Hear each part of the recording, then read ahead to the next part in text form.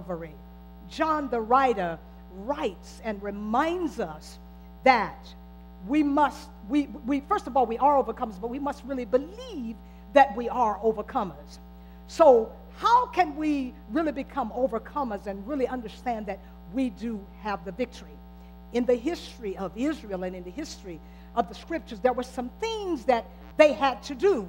They had to do to really understand how to get the victory. And so let's look at some of those things for a moment when you look at the life and the history of Israel. Okay, so some of those things were they had to put away their idolatry and their false worship. We worship a lot of things in this earth, don't we? People worship money, they worship their cars, they worship their homes. As a matter of fact, some people stay in their homes because they're afraid someone's going to break in and steal their goods. They can get them anyway because there's no lock made that a thief cannot get in. Amen? So you may as well come on to church and worship. Amen. And not only that, God said what they were supposed to do was serve Him only. They were not supposed to serve other gods. Serve God only. You serve me, and if you walk up right before me, then ask what you will and I will grant it. Okay? What are we asking the Lord? Are we asking the Lord for real things or ridiculous things or things that just doesn't matter to God? For He often gives us what we need rather than what we want, because sometimes what we want is not what we need. Amen. And so another way He wanted them to obtain victory was to gather together in prayer. I'm getting ready to call a prayer for all of the members of Jerusalem. I want us to come together and I want us to pray. I want us to pray that God would move in a miraculous way in our lives and grant us that He has for us. I'm going to call it. I'm going to call it. I want all of us. I want all of us. And I know some of us work. I know we have occupations. But I want all of us to come to prayer. Because in the scriptures, they had to fast and pray before going to battle. They had to fast and pray. You remember the story of Jehoshaphat? Remember, they prayed and they fasted. He called the fast. And he said, take away some of those things that you like so well. And let's fast and pray and go before the Lord. You know the story, how the Bible says that he prepared, the priest. And then he had those singers up front. The Bible says that when they went into battle, the battle was the Lord's. It wasn't theirs, because he confused the enemy. And so they gathered themselves together in prayer. I don't care what our differences are. We need to come together in prayer. Isn't that right? Let's side the differences and come on together and let's pray. And also, there was a time, especially in the book of Samuel, when symbolically they poured out the water, and it symbolized everyone was pouring out their heart to God, that He might hear them and spare them in the time of trouble. For there were times when they were challenged with battle, and it was more of the enemy than the number of the children of Israel. And so they had to represent in ways of symbolism.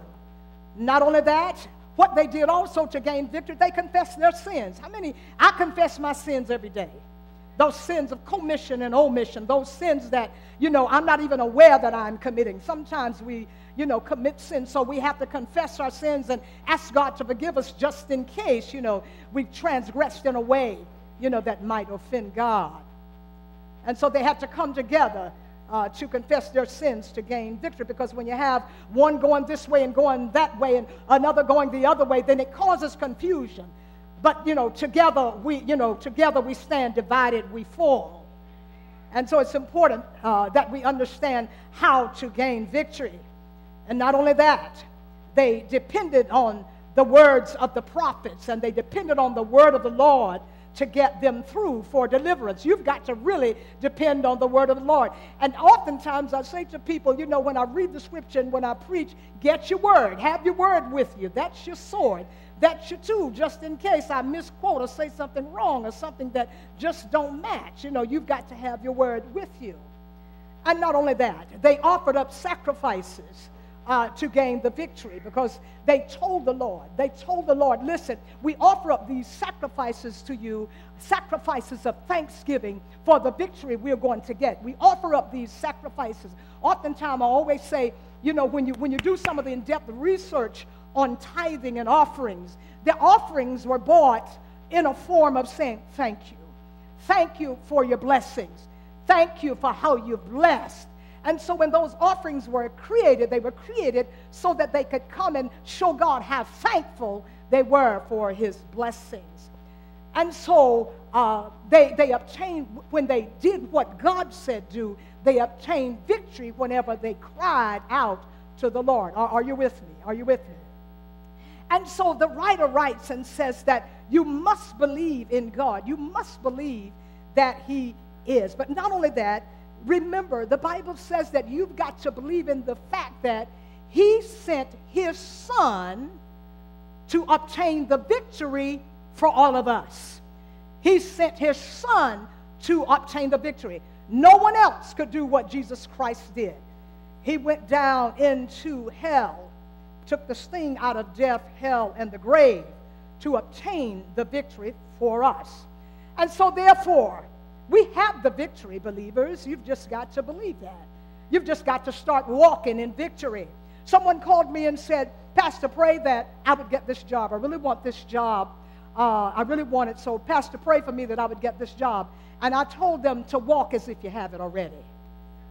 Walk in victory as if you have it. Now, listen, that's not ridiculous, y'all. Now, don't look at me like I don't know what I'm talking about.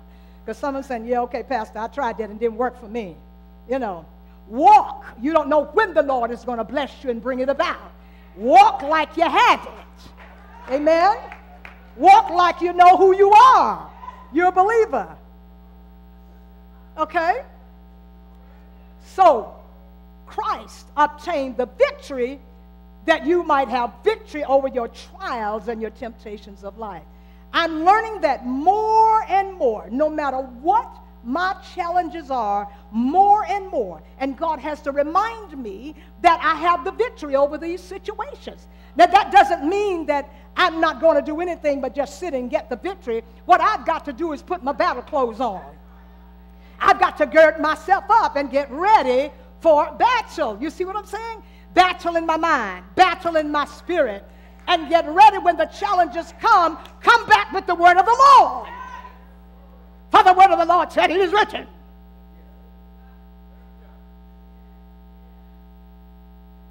Come back. Greater is he that is in me than any devil out there. Greater is he that's in me than any talker. Greater is he that's in me.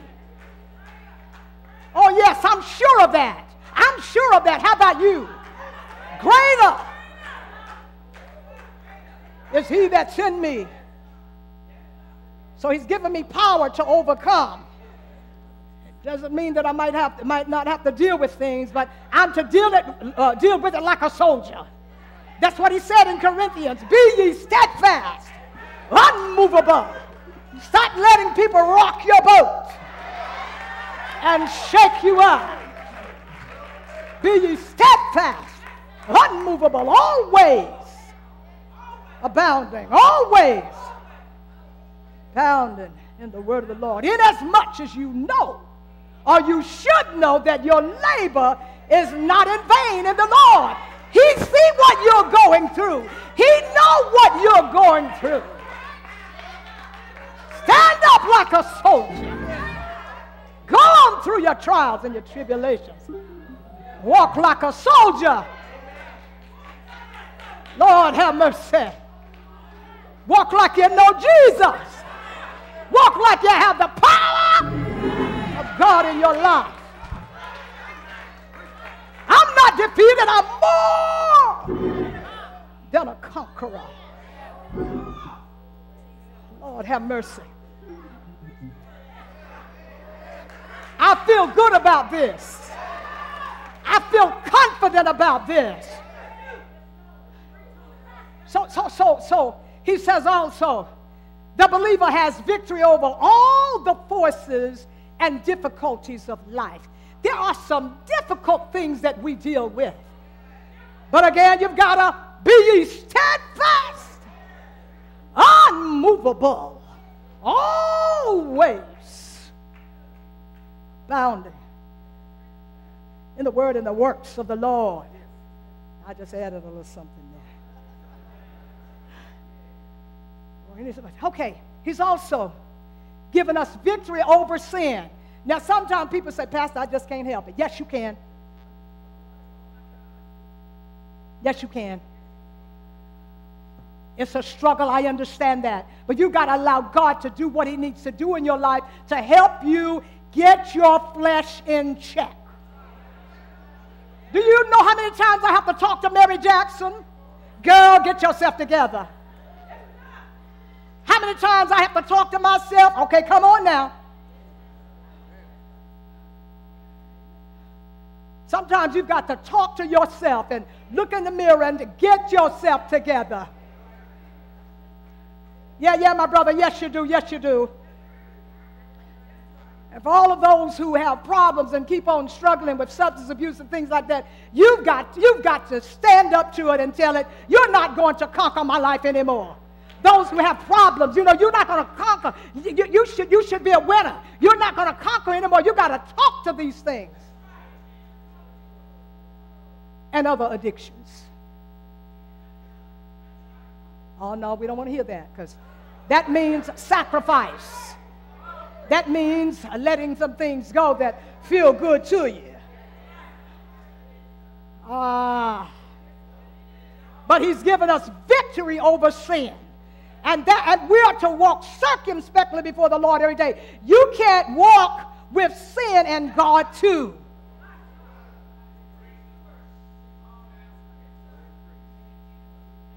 The Bible says a little bit of leaven leaveneth the whole lump. Now, you can't keep a little bit over in this pocket over here and think nobody don't see it. Oh, I don't necessarily have to see it. The Lord sees it. And he will bring it out into the light. All right, I know, but that's how you're going to get victory, y'all. If y'all want victory, come on. You got to take some of these weights off. You got too many weights on this stuff. Get it off of you. I'm not going to let folk weigh me down. He's given us victory over death. How many of you want to go to heaven? How many of you know you're going to see Jesus? All right, so he's giving you victory over death. If this old earthly tabernacle, this body die out, I know that there's a place prepared for me. And so, although my body goes into the grave, Christ went down and he took the sting out of death, hell, and the grave. Amen. And I'm going to rise up victoriously. For this mortal body has to put off, mortality. And I'm going to pick up immortality. And so, because this flesh is not to be trusted, it can't go to heaven. I know you're cute. I know you're handsome. But your flesh is not going to heaven. Keep looking cute, but be saved. He's given us victory over judgment. Others judge you, but don't let that worry you. Oh, they judge you and they criticize you. And they're always telling you what you ought to do. I sure hope they do what they're supposed to do. Yeah.